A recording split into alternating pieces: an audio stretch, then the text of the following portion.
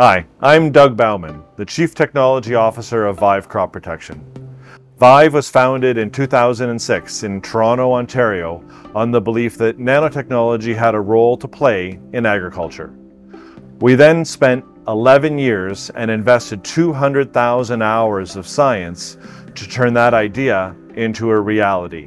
In 2017, the EPA approved Vive's first nanotechnology platform, Allospurs FC, for sale in the United States, and has subsequently approved 3 additional nanotechnology platforms. I'm proud to say that in 2023, Canada's PMRA approved the first end-use product containing Allospurs FC, the technology underpinning Asteroid.